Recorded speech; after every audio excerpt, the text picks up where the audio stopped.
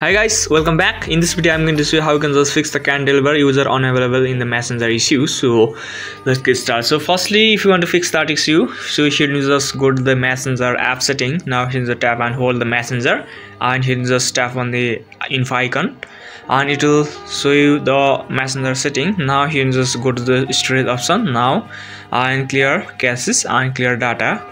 Now here you just delete all the data that is previously in your messenger. Now here you just go to the permissions and reset all the permission that is required by this application or messenger. After resetting all the permission, here you need to just go back and reload the application.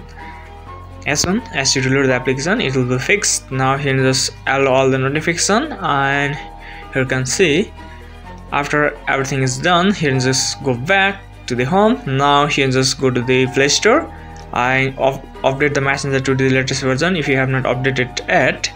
After that, here you can see I have already updated. Now here to update the messenger and refresh it, and if you logged in to the account again, and it will be fixed. So guys, this is the way how you can just fix this. If this video helps, make sure to like and subscribe to my channel. I'll catch you in the next.